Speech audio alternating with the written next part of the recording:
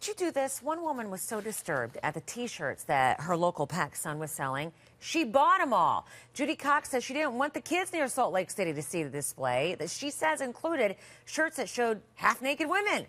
So she says she asked the manager to take the display down, but he said he couldn't. The bottom of one woman is completely uncovered, and it's a very provocative pose that she's in.